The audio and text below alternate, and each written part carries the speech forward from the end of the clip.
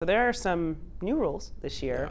Yeah. The shift, the pitch clock doesn't really impact you. However, the time in the batter's box could be an impact.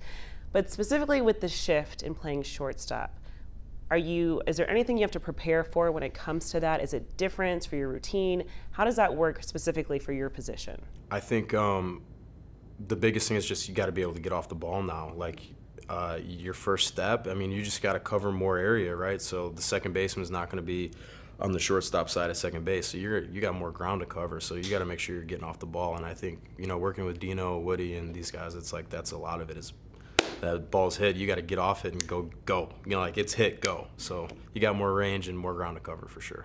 Last year, you guys won 111 games.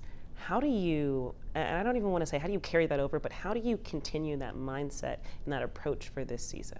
I think it's every day at a time. I feel like last year we were going on stretches where we won 9, 10 in a row, and we were 12-1, we went 13-1 in the last 2 weeks, and you don't even realize it. So I think just day to day, and we have a really good group.